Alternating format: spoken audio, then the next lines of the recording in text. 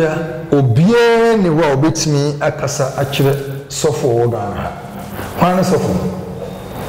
hwan no se wo frɛ no nyame frɛ obi no oba besi keep permission say ye frɛ ni passport ye pese ye fa na sofo die mu se sofo Kwabena Tawia emfiri nyame a so Kwabena Tawia monsam na bo no si esi ogu nsana na dwuma ne sunsun ma na oye sunsun ma oye na ehun aka de na oye ehun atem obi ade ewo ne nyankopon ntam Kwabena Tawia de obeye sa ni ma we ebetwa enwan ene snap nsam e ma nipa huni wo bi ho a ne de wo ntwa nwan ye wo twa nipa obi ye sofo a mogini tumu wo man yi mu wo de wo ntwa nwan ye wo ntwa nwan ene wo ye betu social media ne dia we o twa nipa MPP mo ye den Kwabena Tawia wo ye mo sofo se na wo su bempah ye mo sofo no wo ye mo sofo se Kwabena Tawia eyi no ese so no mujimu na so ma fo mu anyi so be nyansasua e de ma asofo ne di politics echi no Kwabena Tawia no ko ji MPP gidigidi faso bi nyaa wanya faso bi enfiri mu se ba se ye wo so bi yi nanim a o social media o kasama MPP ni ade ade a na se Kwabena Tawia eni wo su bempah na edi sa edwuma no ti se honam wo bi aba enka Kwabena Tawia opposition party bit kwa kotaka no ni kan me se enyansafo ogu social media ba bi di matam. Move to Lordson TV. Keep watching, don't change it. Keep watching, don't change it. Keep watching, don't change it. And one Lordson TV. But I from my car at a Lordson TV, man, can me baby dream meeting send the cash. And then da Emma me, and then I would da Emma Menkuto. If it's a Mekwame, Papa would for Kwabena Tawia. Meno kase wo free mu ama ene ne ba mera wi pa papa no owomma ensoso menko na me yeba menko na ye me papa na ena papa wu ye na ba hwene sema Ghana fo ka na me na atwa ne ka no wu o se na nakufo do be wu wu o wa hode anka ade no anye no ho ana o owu adu a ade nanka one share no one na no one just ensem basa na ba say dia na say asofo ansem yeka na say timi twembe osofo ayefe no Dr. Apostle Nketia na ye ne etwetwem komo no dwendwen busa say obi ewu just one day na ensem bebree questions bebree Ghana fo say ye ne dede ebusu ametwe mo kakwaje abafo nkwato na me ba meto say dey fata. Keep watching. Move to Lordson TV. Keep watching. Don't change it. Keep watching. Don't change it. Keep watching. Don't change it. And one Lordson TV. I was here, my baby, by so many Dr. Apostle Nketia and by a mini Jemu Osha Menekra farm Mesusa because Aji obia only udi for Kwabena Tawia. Now get too close to the manor. There you see say you wecha and you wecha. Papa, what there? Why am I ready to me?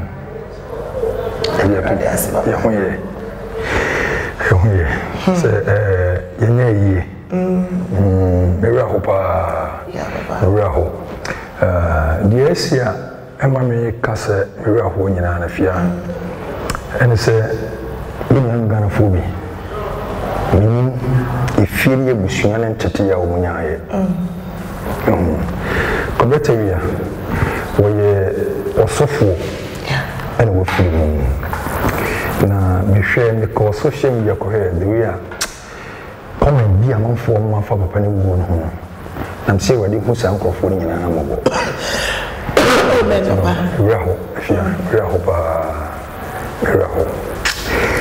Papa, na me musa asemo wo ye osofo a eno che se wo be hu bibia ti me hu bu abehu nyina a eno che se so far as osofo ntine e wo se wo be hu kro ti me so be hu afia na koreda yo difo a o shem konfa maame bia na oniba e ma ni nyaba ti maame ne konya hotofo e won so na bible say Obofour no betwe mu mre because of some commission identity kra no maame ne ye obofour na do ya maare dan bia odu ho a se bi ofia na ekonkran ya na saade ase odu kwa so bia kono ho na bia wada to de ho koye se asana ho gibia na bible say e wade na maame no adoye ne so ama papa ne kasae ama maame ne nyaaba oyiboni beso nyaaba wo papa be ma ba kope na bi du bi Manasseh betwe mu ko ekire na abofa no yele nwuye na wuye no bible say kobo amane mpo na kobo amane yese abofa no yele no papa ne ba yele na abofa no wu enti e mama me ne bufu papa no so odifour na odi we be dada ya na ase ya de eho odifour no man ne so asemo kan se urade we de odi intame we kire se ene nsemu nyina se wo odifour na se die be sibia na urade nyi ori ya na se we nyame no wontimi me nyame da enti obi bia no sa nyama we eto a na so otimi bi na me kasa sabe sebi woni mu de se woye sofo no obi wo ahunu asem eka no a na me hu se ifan sebi na dwene wo fom wona de wo ko fia okko na aka wo no a wo wo achi wo wo hu ne ebusuan ni fom na we ade na esa mo kasa tia woye sofo a yesu kura wo yi na de ekoso fia nyawo ma yesu mpo yare yesu mpo aye ba bi kuno no wo obokro no wo senso ye ba bi kun wo na papa na be sen ho a ye de na be sen ho bia na ga se wo na ase ye gira fo he we nyame ba ene je ho na ji ye sansem hunu na bi ba bi hu ye se ne yesu tie na oda na wo de ho brase e kasa ye no o kasa papa se wo kwa ya kai me bible say na Christ kasa se me kwa e kai what you say saje we a esi no ti wo mo mbu so wo mbu papa na tan ene ade nyina ti se bere ma ye bi ko se yesu e ko se ne nchen no ka kasa kufuo e de kire yesu no obi o kasa tie Kwabena tan ye woni wo bi atse sa bere ma no woni mi nyansa na twene wo fom ko so ni mu de e woni mi nyansa enkon kasa kasa buo no se wo mu we ti bi yesu ewu so ri ade yesu ewu ti bi yesu ewu enti di ade ya enye mama ba bi papa ni fie do so owu a emwa na enye mama afia ti enye sa da tie so yo di fo ni fie be si e so ohu da bi e wede ma ni sa da enye kre enye no kre papa wo hwe de omu kana ebiti ti ya be ka se nyame na etua ne ka se o ka se na nekufo do be wu na nekufo do wu ti ewu no na aba ono no so aba. Looking at this comparison, no, as a man of God, no, who is a Casabe no Mokanasa? I will say, Russia and Ukraine, or is it Ukraine? Ukraine, sir. Ukraine took about to see a more 9 years ago, and the TB Joshua, a share Hong Kong. Was share Hong Kong to one. I don't want TB Joshua be after the death of TB Joshua, after the prophecy na ide abemo to ba kire wo ye nipa de se na tie bia no ubewu obia ni da wodi bewu obi bia ni da wodi bewu eti sansem wo mu kana fia na makana se obi obekasa se bia na se bi na dwene emu wo fo se bi nipa wo wi mfa na so fo sem kura anton woni pa owu a ni biem ewu biase na tim di kana kira sem basa wonhwe ni se ko brata wi enu ko fa so di wu ye no wo kasa no hwemi na ye sofo ne nke se wu nyame ewu eda ho ma da sanbia se bi ko brata wi wa nyene hu nyame wa nyene se wu nyame se wu mu ana obeda matusala so bitu ayira ana obemmem we ni pa no we kire senipa bi ati asibia de wo ye bia na to bo ase because wo ye den wo bedan ye ja to mo ati social media ke kansem hunu ne nsamfu e fa kobreta wi e wo no me mom ka fra pa o mu ni ne wo mo ye e bi si yesu ye si ye ke kansem hunu fa yesu de o bo moden e de ahobrase e kasae e kire papa ne man baby sa be particular time na unya baby deny to mo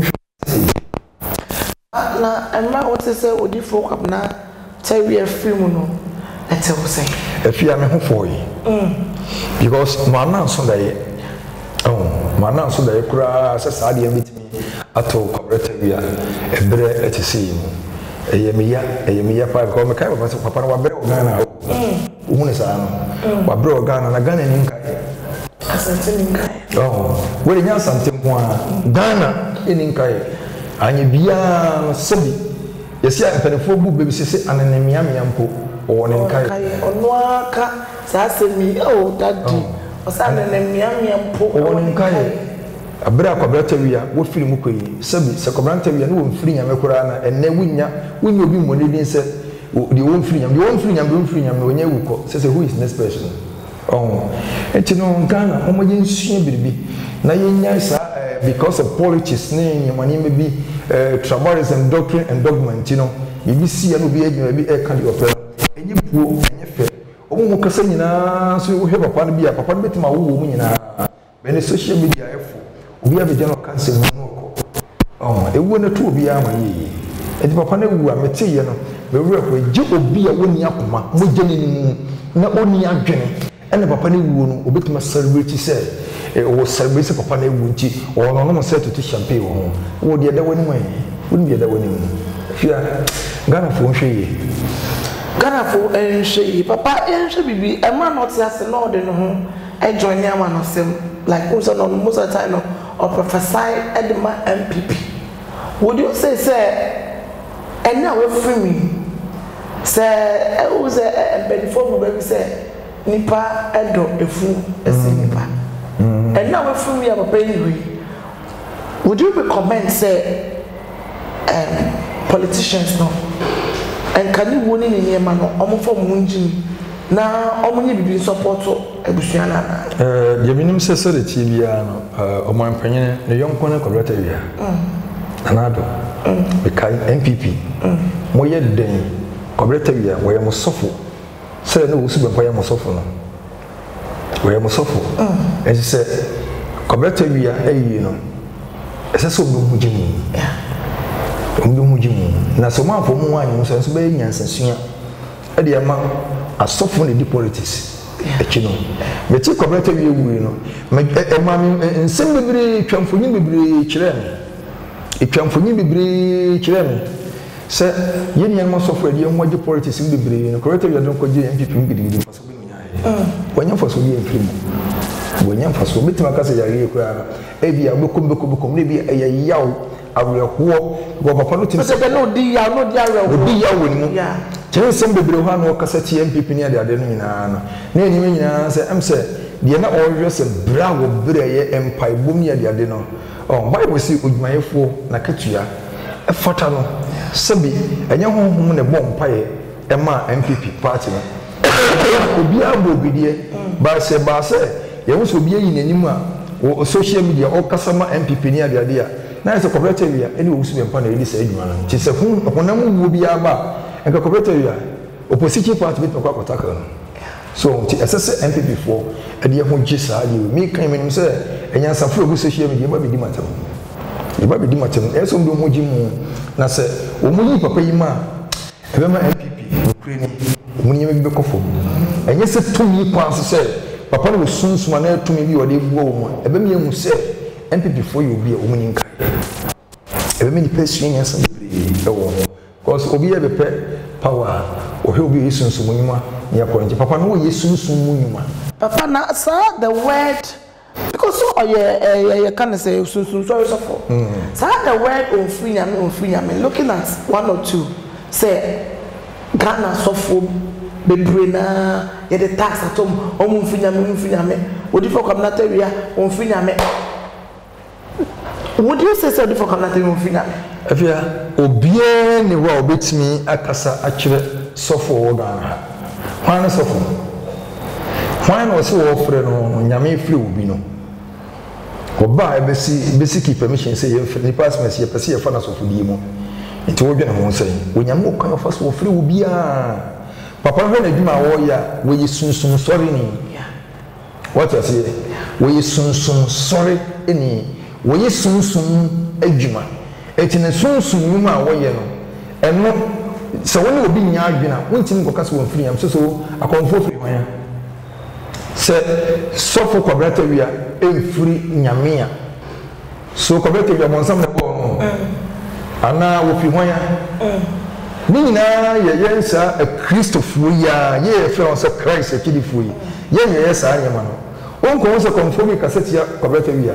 kremoni bi e kasa tia Kwabena Tawia. Who are you to judge, sir? Kwabena Tawia on free yame. Send a yama no ya na. See us all good son na. Nejuma ni sunsun na oye, sunsun ma oye na. E ho aka de na oye. E ho atem obi ade e woni nyango pontam. Enti obi ani right sir. Obu Kwabena Tawia. Eni mtia sir on free yame because of nejuma we. Wa kasa sir on free yame no. We o free. Ebi a won fon so ne boni bi e wudi no. Woni bi a wo ye no. Ebi Kwabena Tawia ko ntimi yesa ade no. Oh, Kwabena Tawia de obeye sa ni ma we ebetwa enwan ene snap nsem e ma nipa huni. Wo mu ho a ne de wo ntwa nwan ye wo twa nipa. Obi ye sofo a mogini tumu wo man yi mu. Wo ye wo ntwa nwan ye wo. Wo ntwa nwan ene wo ye betu social media. Ne dia we o twa nipa. Boni a wo die no obi e di boni ama obi ewu. Obi e hwe obi sika obi akoma atepre kopɛ. Wo sa nipa no wo ne Kwabena Tawia wona ne who see Kwabena Tawia kra what can some why you name be obi ahwere je pade wo fom onya yare Kwabena Tawia kwa akotwa dan a wo so free nyame sofo wo so ama ya fa ne tirim okon so obi aware wo ne mi won free nyame who are you to judge chisa temu ndi omuntwa so obi ane obitima bu obi atan wo Ghana ase Ghana ye kasa wacha se ye mu ya sofo kakra nyame dia dum ye no ye mu wo mu enfo mu nyabe nanso so no ye nipa edua bia da wonima ono ko se Kwabena Tawia o mfiri nyame a wo firi mu koyi woni nya ono le ko bu na konta ni nyuma obe ye ko bu content what's this aba ye twi bibi Ghana for ekita suni baby obi nye firi mu pe ye ma de nche ni abegina oni e kanipa nachi asembone ni egu nipa ni funfi papa as a man of God, big man of God, and you ma papa we are your Ghana. Now we share and some man go for a capa and the papa you want. Papa also yes for free. No be ni much na some be ni baby be what we. Now what to see a papa you some say.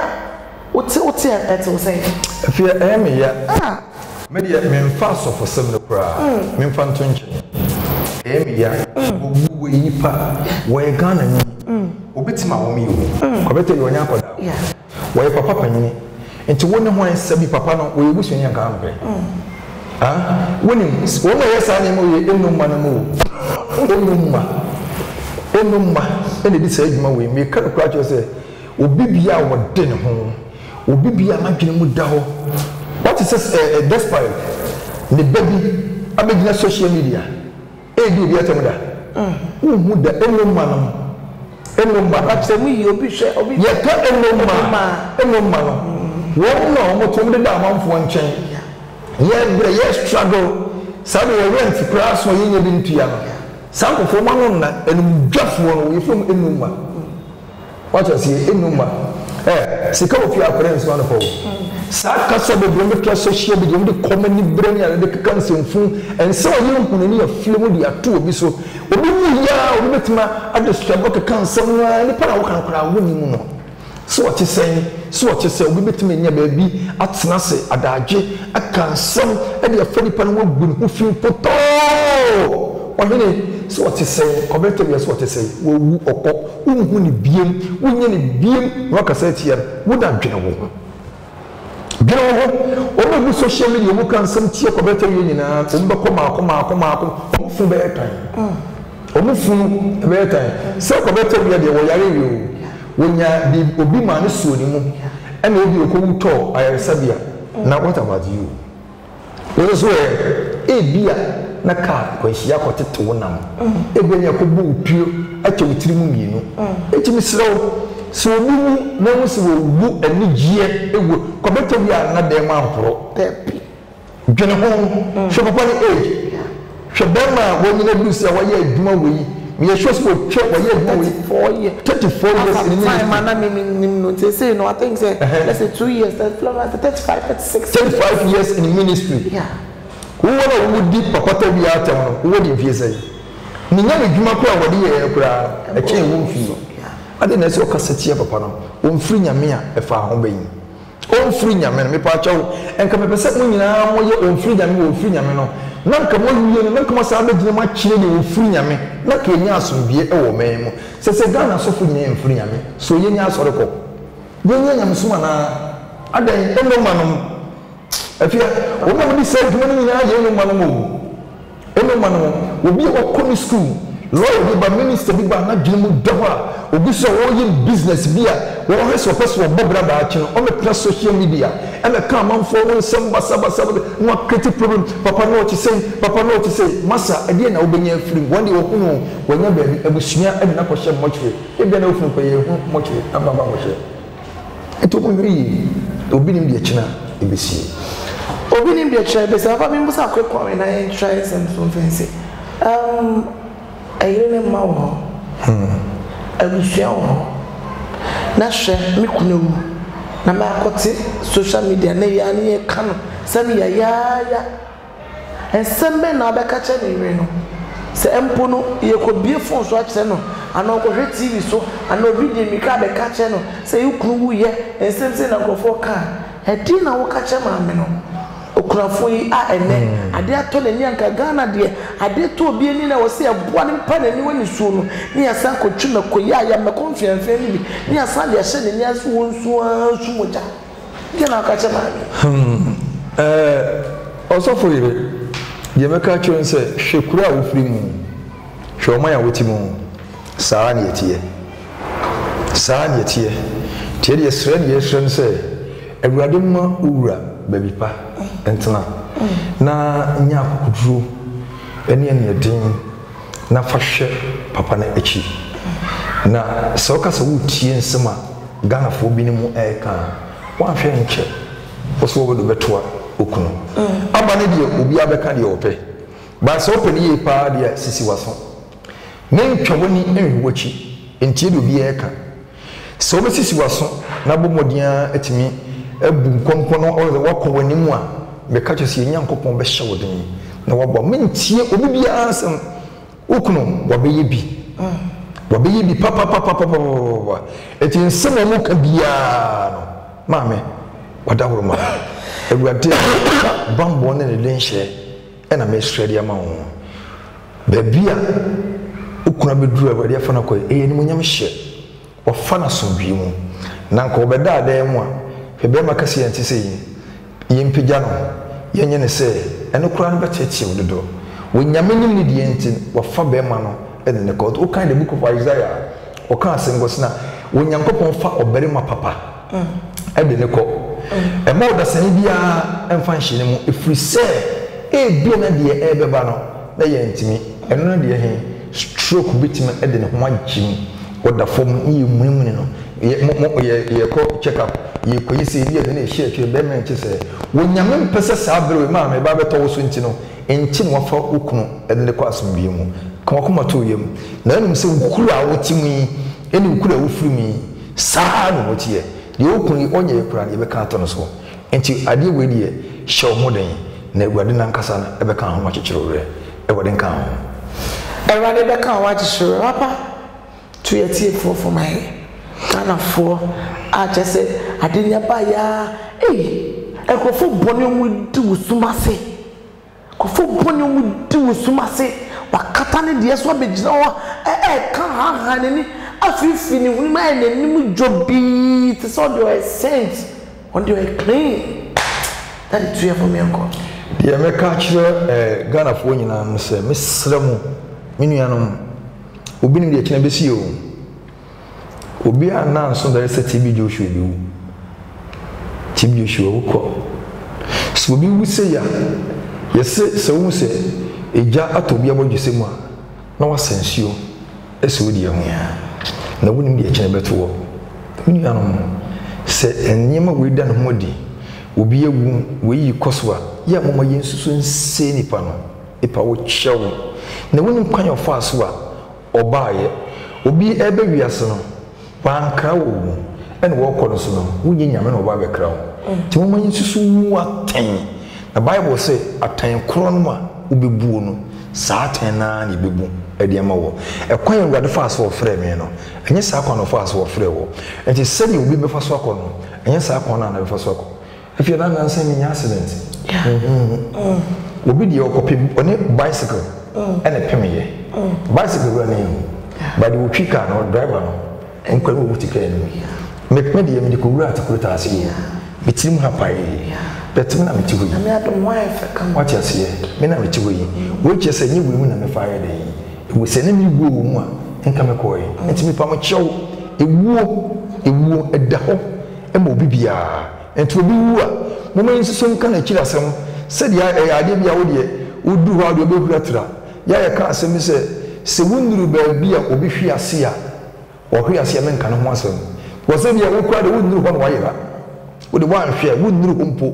ene wayera enti mesrem yenuanom sa asem tu obi ana obi wu a mo yensusu mflemu nsem enkan mu funu animas na wo ye dan wo na ne bo wo so obeko wo ye dan wo na ne bo wo so obeko ana mrama me di metwumede na asi mano keka me ba bi ditwime me di sindika hwehwa mano ekofo me pa because many nje yes he is my daddy me asofo na enim me asofo PSC ketche ba kope nti asofo mudama kuma so de no mudama kuma so odi for community ya dama kuma so he is really a man of God, he is a father to me oye mi bibia sabati ase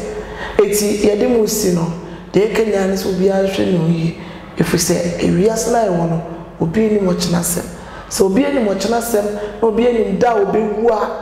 anka ene de ya enko bejina so aye ne wo line ni bibia se de be ya enka wu a ne chibe ne ebe ebusia ma ya fancy na me ko suka kra emra makam Mama Wakwa Baba, Waha Construction Company Limited. You use modern cost-effective building technologies to build state-of-the-art facilities. And yes, also provide separate ancillary services such as architectural drawings, landscaping, renovation, electrical installations, and repairs. House management, plumbing, carpentry, masonry works, and more come. Ebusia for Wawa Quintum, Mwana Wapida Wusidan, Ayawana Kodanda, Makamfu Waha Construction Company Limited. It's a Denbiara PDC Biara, so you school done, chapel done, restaurant. From a Waha Construction Company Limited. Nantumada, Ubesin the Kamadamo, Sapeda Washadamo, Oboshadamo, Capimabra, Ababa, Apache Wodan. So we're going to Manasseh PDC Wooden was Central Region, Ashanti Region, Western Region, Greater Accra, Ghana Babyara. Moyaring it ever contact one. Kululu Biani, Waha Construction Company Limited, Woko Yarati. What Denbiara PDC Biara on your problem? Now, yeah, repairs is so. Any able staffs and home 24/7. Time being here, one Biara. A Frapona, I bet you do. Waha Construction Company Limited, Cape Coast, Kakumdo, Abrajukwa Road, Inodo, Waben Kakum, MA Basic School, Abrosano Biana, our first floor. A bit my phone 055-026-8598. Email wahaconstructionlimited@gmail.com. Social media handles Instagram, Twitter, and now LinkedIn on Waha Construction Limited, and now Waha Ghana on Facebook. A bit my visit to one website www.wahaconstruction.com. Waha Construction. No job too big, no job too small. Keep watching. Move on to Lordson TV. Keep watching. Don't change it. Keep watching. Don't change it. Keep watching. Don't change it. And one Lordson TV.